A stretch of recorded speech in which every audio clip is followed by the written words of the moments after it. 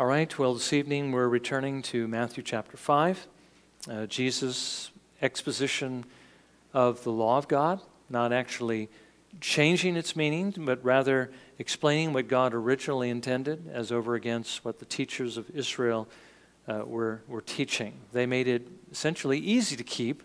Jesus tells us that what it intends is actually much deeper, but that by the Holy Spirit he gives us the power to do these things. Now, as I've said, this paragraph and the next paragraph are actually going to be some of the most challenging things the Lord calls us to do. So contrary to really the old man, the old nature, but something that the new nature gives us the ability to do. So let's read Matthew 5, verses 38 through 42. Jesus says, "You have heard that it was said, an eye for an eye and a tooth for a tooth. But I say to you, do not resist an evil person. But whoever slaps you on your right cheek, turn the other to him also. If anyone wants to sue you and take your shirt, let him have your coat also. Whoever forces you to go 1 mile, go with him 2. Give to him who asks of you, and do not turn away from him who wants to borrow from you." May the Lord bless his word to our understanding, and may he also give us the grace to do what he calls us to do here. Now again, just by way of review this morning, we saw again how the new nature helps us, gives us really the ability to keep the third commandment. How instead of making empty vows and oaths, we will actually keep those things that we commit ourselves to do. We will not try to avoid those things, but we will do them. We will be men and women of our word. And remember, we were reminded that swearing, again, the kind of swearing the Bible speaks of, the taking of oaths and the making of vows, is really a part of the worship that God calls us to, a part of the worship that we owe, and we owe to God alone. Even though it seemed like Jesus was saying that we're not supposed to swear at all, we saw examples in Scripture of those who actually did. Remember, Paul made a vow, likely a Nazirite vow, in which he dedicated himself to seek and to serve the Lord even more earnestly than he had been for a specific period of time. We believe that that was the vow he was under, because at the end of the vow, he had his hair cut, which was a part of this particular procedure. We also saw how Jesus responded to the high priest's imposition of an oath, requiring him to testify whether or not he was in fact the Messiah. So the point we saw was essentially this, that we are to swear, we are to take oaths and make vows, but we are only to do it in God's name or by his name, as Moses writes in Deuteronomy 6:13. "You shall fear only the Lord your God, and you shall worship him and swear by his name." Remembering that to swear by any other is to give the worship that belongs to God to another, which really amounts to idolatry.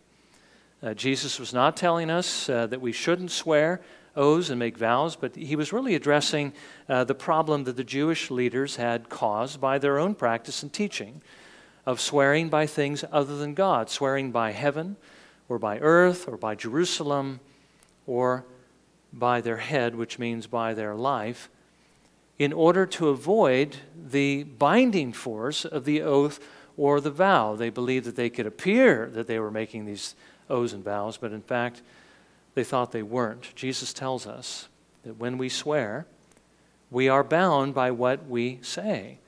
And so we should not only be careful to say what we mean, we should also do what we say. Certainly that's what Jesus did. And he gives us his Spirit to help us to do the same thing.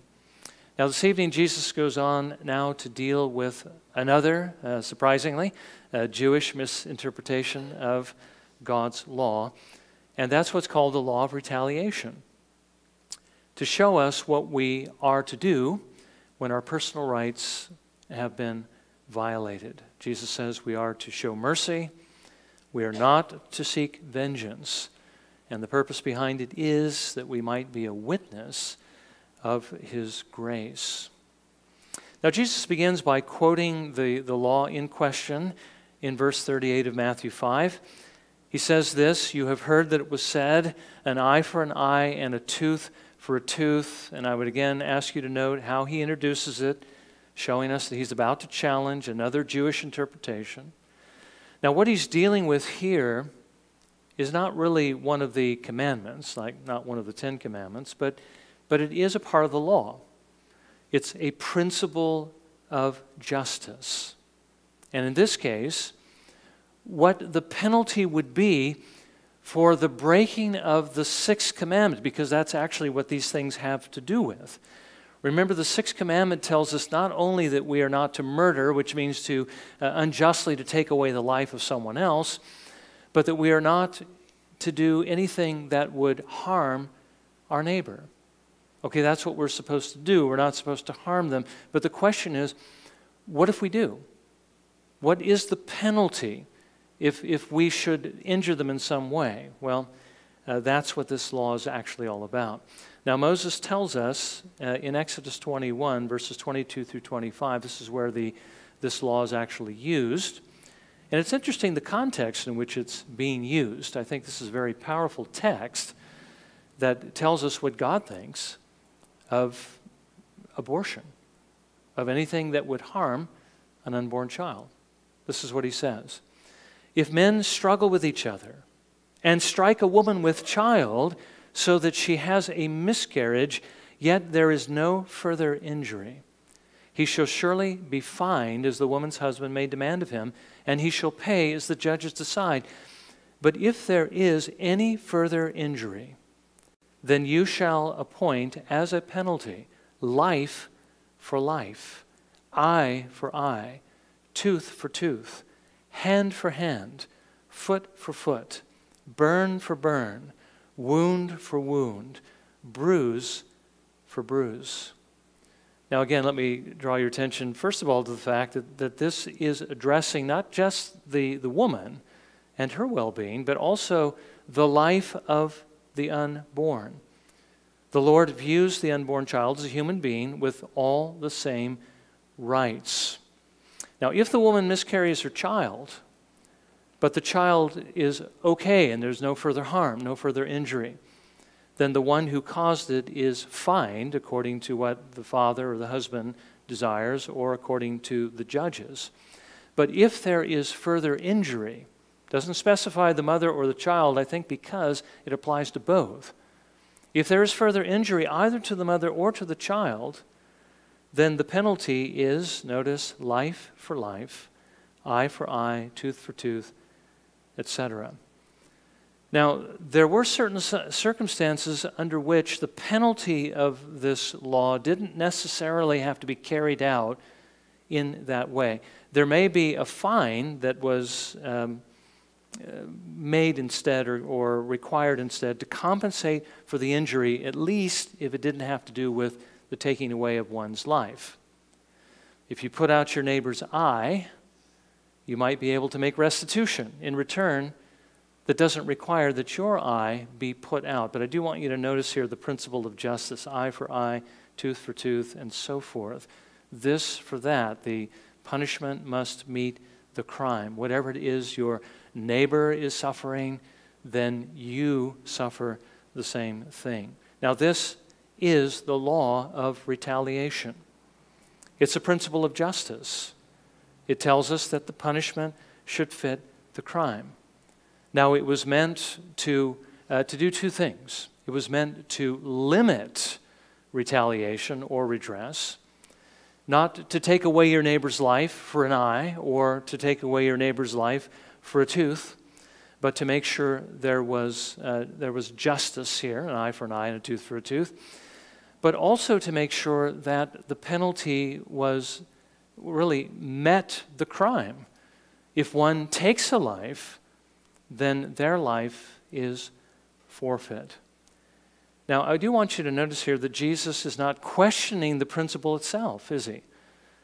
He's not, that's not what he's dealing with in this text. He's not saying that the principle is invalid, because this is justice. This is the justice that God enacted in Israel. This is really what we see as being equality. Well, that's not the problem. It's not the principle. The problem was that the Jews were actually applying this principle that was meant for the courts to their personal relationships and using it as personal, as basically a principle of personal retaliation or revenge. You put out my eye, I'll put out your eyes. You knock out my tooth, I'll knock out your tooth. You bruise me, I'll bruise you back. Now, what does Jesus say that we should do in cases like this when it comes to personal relationships? Is this the way we are to behave? No, he tells us, don't retaliate, but rather show mercy. Go the extra mile. Don't seek vengeance. Vengeance belongs to the Lord. Instead, if your enemy is hungry, feed him. If he's thirsty, give him something to drink. Do good in return for their evil. Now, Jesus gives us several illustrations of how we are to apply this principle. He actually gives to us 4 of them. The first one is in verse 39. But I say to you, do not resist an evil person, but whoever slaps you on your right cheek, turn the other to him also. Now, I think you understand that all these illustrations require a little bit of explanation, because what exactly is Jesus saying here? Stand there and be a punching bag for anybody who might want to beat you to death? Well, no, that's not what he's saying. What he's saying is this: in the Jewish culture, to be hit on the right cheek, which was normally done with the back of the hand, was the worst insult that one could give another in that culture. And we have to admit, I don't think we would think too highly of it today either. Now, Jesus is not here speaking about a situation where somebody is coming after you to beat you to a pulp or perhaps to murder you. In these kinds of circumstances, we do have the right to defend ourselves. We have the right to defend our neighbor. I think it wasn't too long ago, we were looking at the commandments. We actually saw that we have the right to use lethal force to stop somebody from unjustly taking our lives or the lives of our neighbor. That's not what it's saying, that you shouldn't pack a gun, or if somebody starts shooting, let them shoot away.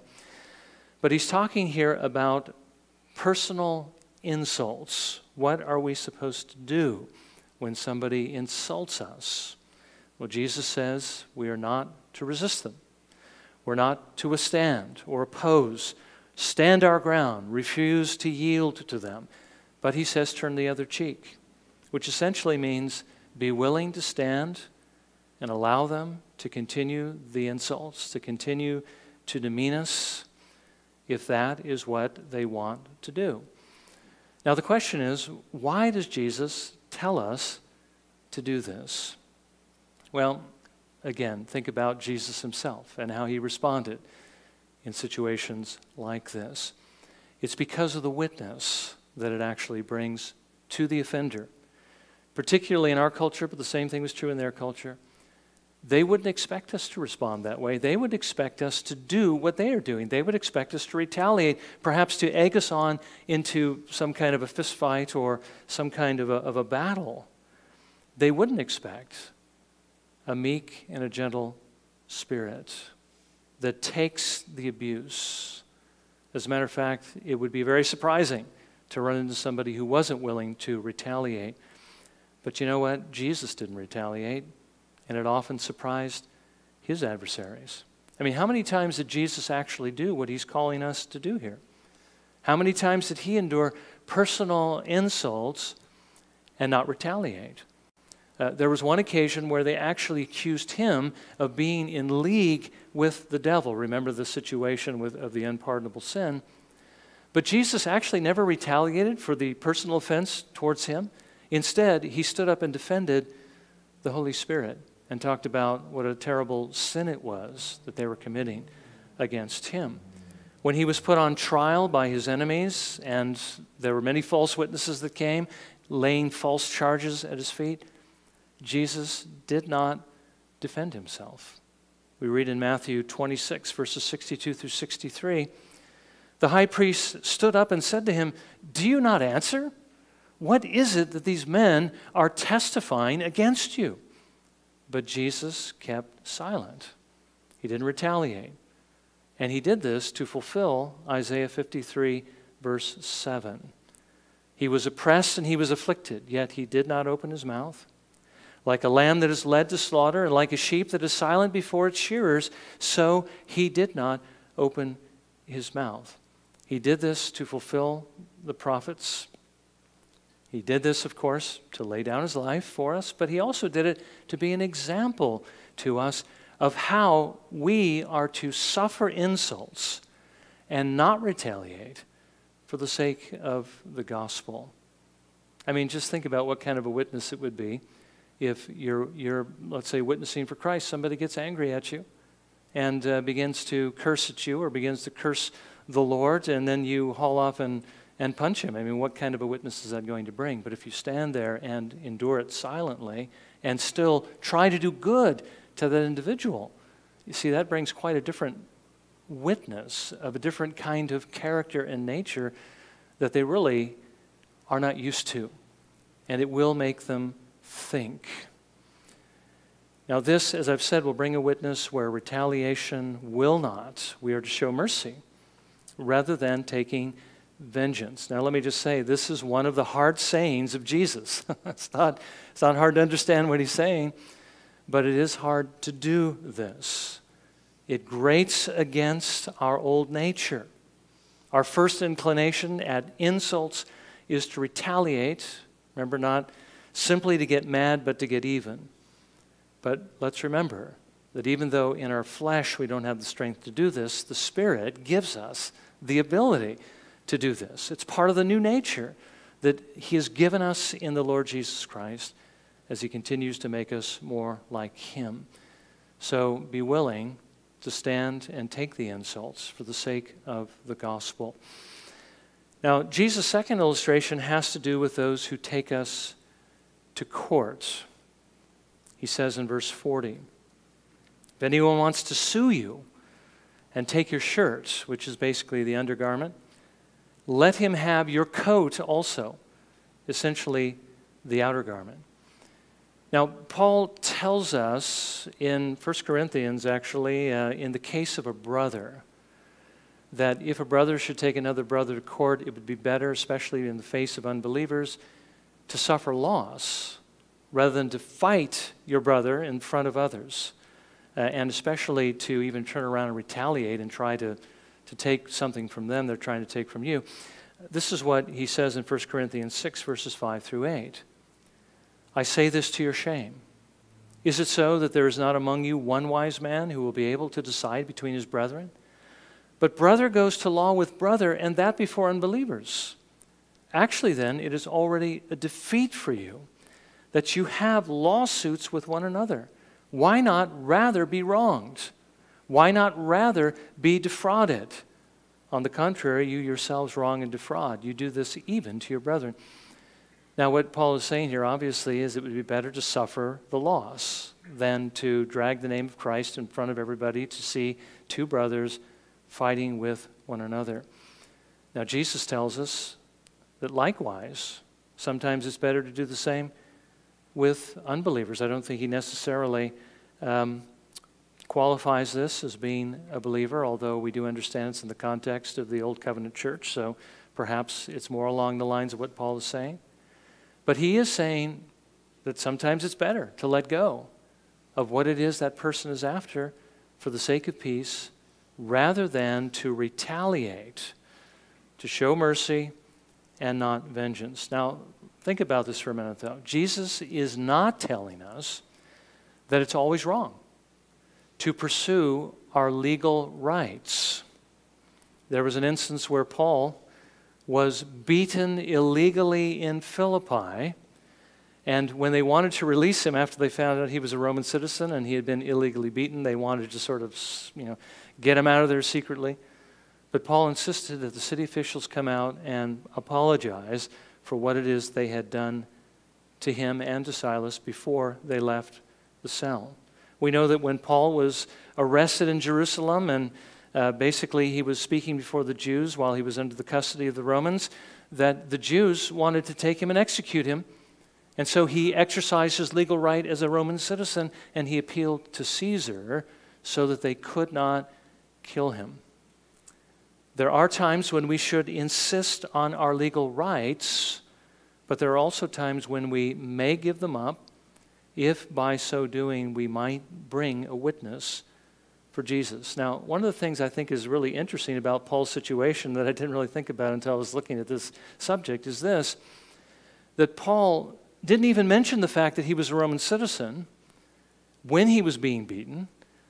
He waited until he had been beaten, and when he had spent essentially a night in prison in the stocks overnight. He allowed himself to be arrested and mistreated. He could have avoided all of that. So why did he do it? Well, he did it so that he might testify of God's grace. To those who were in the prison, what better way to testify of God's grace than to actually go into the prison, as well as to the Philippian jailer. Now, perhaps the Lord showed him that that's what he wanted him to do. We don't know if he was purposely, getting himself, not defending himself, so he might be arrested under every circumstance. But look at the results. The jailer was saved. His whole family was saved because Paul did not, stand up for his rights and refuse to submit to what it is they wanted to do. He purposely let himself be beaten and put in the stocks for this very purpose. We also know that the Lord Jesus Christ did not insist on his rights, but he gave them all up. He was mistreated, he was condemned, he was scourged, he was crucified, and he never actually even offered a defense. And he did this for the sake of the gospel. He did this for the sake of his enemies, for their good. And remember when he was on the cross, he prayed for those that crucified him. He did this so that he might make at least some of them, and he might make us his friends. Jesus did not stand up for his rights in order that he might actually save us. Sometimes we need to give up our rights in order to bring a witness to the gospel. Now, Jesus' third illustration has to do with our obligation to show love even to our enemies, which is what the next paragraph is actually about. He says in Matthew 5, verse 41, and again it has to do with rights. He says, whoever forces you to go 1 mile, go with him 2. Now, you know the Jews were under Roman rule, and according to their law, a Roman soldier could conscript any Jew at any time to carry their gear 1,000 paces. We see an example of this in the Bible when they conscripted, remember, Simon of Cyrene to carry Jesus' cross. They just grabbed a man at random and had him do that because they had the right to do that. So any soldier could essentially make a Jew his slave at any time, at least for that mile, to be, as it were, a pack mule to carry his belongings. And you can believe the Jews greatly resented this. And I'm sure we would too if we were living in that time frame. But Jesus says, instead of being resentful, he tells them to show love and to show mercy. He says, when the mile is complete, turn to the soldier and ask him if he would like another mile. Now, how do you think that would affect the soldier? He knows he's telling this person to do something they don't want to do. And then at the end of that time, when he's expecting to receive the gear back, the person says, can I carry it another mile for you? What would our enemies think if we not only humbled ourselves to serve them, but went the extra mile to do so? It might just open them up to the gospel. Again, this is one of the things I think Jesus has in mind when he tells us that we are to love our enemies. And Ferguson, in his study of the Sermon on the Mount, pointed to this as perhaps one of the things that Paul did, that more than anything else actually made his ministry quite fruitful, is that he was always willing at any time to set his rights aside in order to serve, even his enemies. We just saw a great example of that. He was willing to be beaten publicly and put into the prison, into the stocks, in order to bring a witness of the Lord Jesus Christ, in order that he might lead others to Jesus. We are to show mercy. We are not to seek vengeance. And then Jesus' fourth and final illustration has to do with generosity. Matthew 5, verse 42. He says, give to him who asks of you, and do not turn away from him who wants to borrow from you. And again, this can open a door for the gospel. Now, this is perhaps the passage that maybe makes us fearful more than any others, because it almost sounds like what Jesus is saying here is if somebody comes up to you and asks you for anything, that you need to give it to them. And I do think that we have to bring all of Scripture into here and not just look at this in abstraction. I don't think Jesus is telling us here, throw all caution to the wind, violate any other principle in Scripture, and just simply give to whoever asks. Because we do have specific command in Scripture that if somebody does not work, that he shouldn't eat either. Isn't that true? Because he doesn't want us to become an enabler to help others sin by living unproductive lives. And there are certainly many people around we know that are like that, who essentially don't want to work. Now, not everybody's on the street because they don't want to work. Some maybe want to work, and in God's providence, they have ended up on the street. But there's a good number of them who really don't want to work for their money. They would rather you give it to them or I give it to them to enable them to essentially sin in this way. I don't think Jesus is telling us give money under every circumstance, but he is telling us this, that we do need to give to those who are in need, to those who are really in need, and that we need to give generously. That it would be better to give too much to the one who needs it than not to give anything at all. The Lord has given us what he has given to us to take care of our needs, and he's given us more than we need so that we can use it for other purposes. And remember, all of us are called to be stewards of what the Lord has actually given to us.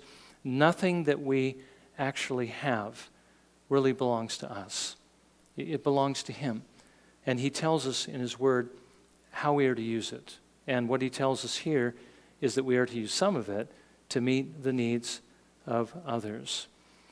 Now, this is what the Spirit that Jesus gives us works in our hearts. Mercy. Now, I wouldn't say that this is necessarily vengeance, but certainly it is mercy to help somebody who is in need. Jesus will give us everything we need to do the things he's actually called us to do in this passage. He will give us the strength to bear personal offenses patiently and not retaliate. When somebody sues us, he will allow us to let go of what it is they're after for the sake of peace, if the situation deserves it. We will serve our enemies without becoming resentful and even go the extra mile. That's what the Spirit of God is moving us to do. And we will be generous to those who are in need. We will do these things because we love the Lord Jesus, because this is what he did, and because he gives us a love and concern for others. We will do it so that we might be a witness to them in the hopes that the Lord, in his mercy, might actually call them to himself. Now, it's not always going to be easy to do these things. Sometimes it's going to be very, very difficult. As I've said, it grates against the flesh. But it will be our desire, because honoring Jesus and being a witness to him will be more important to us than anything that we might gain by not doing what he calls us to do, by getting even, by countersuing, by fighting our enemies instead of picking up the gear, instead of attacking him, or by neglecting those in need. Whatever we think we might gain from those things, we'll see it basically as not gaining anything. Our desire will be to gain what it is we have to gain by actually serving the Lord. Because when we do what the Lord calls us to do, we are actually far more blessed. We're not going to be blessed the other direction at all, but we will be far more blessed if we do what the Lord calls us to do. And if we should suffer in his name in doing these things, we will count it a blessing, because Jesus basically suffered all these things for us. When we do these things, we are standing in his place. When we are abused, we are taking the abuse that is essentially meant for him. This is what the Spirit of God works within us. He makes it possible. He actually makes it so that's what we must do. So we need to be thankful that the Lord is doing this work in us. He doesn't leave it entirely up to us to do. We do have our part. We do have to yield to the Spirit of God. So let's pray that God would give us the grace to do that and to be strong, as we noted at the very beginning. The stronger our love for the Lord, the less of a burden these things are actually going to be to us.